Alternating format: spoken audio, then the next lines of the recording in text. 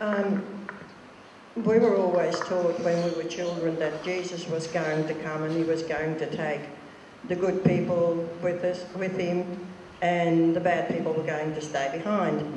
And it was also, my mother even made it a little bit better and said it was going to happen in our lifetime. Yep. Which was right anyway. And partly right. Yeah.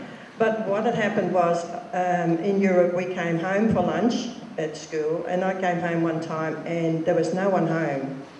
Everything was open, the doors were open, and my mother had gone, and I got into absolute panic because Jesus had come and he had taken everyone away and he left me behind. Absolute panic, and it was the ultimate rejection of God rejected me because I wasn't good enough, because they were going to go to heaven. I was now going to go to hell and burn forever and ever and ever.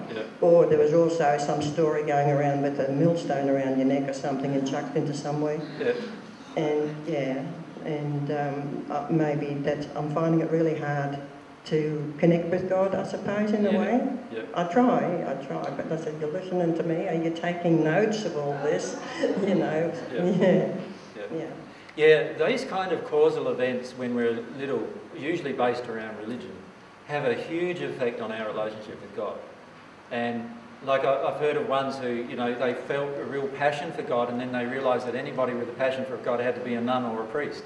You know, so they didn't want to be a nun or a priest, so they couldn't have a passion for God anymore. Or then there's others who, you know, in the name of God, have had very, very unloving treatment, even abusive treatment, sexually abusive and violent treatment given to them. So obviously they then attribute that treatment to God. And so the very first emotions, my suggestion is the very first emotions that you deal with, if you can make them what they are about God and what you feel about God, it's going to help you greatly with the other emotions that you deal with. So the emotion that you feel is this deep feeling that God has rejected you. So allow yourself to start, you know, pray about that emotion. Allow yourself to start stepping into that emotion as well. That, in fact, God doesn't want you. He wants everyone else but you. And allow yourself to start really stepping into that emotion and fully feel that feeling of rejection that you feel from God.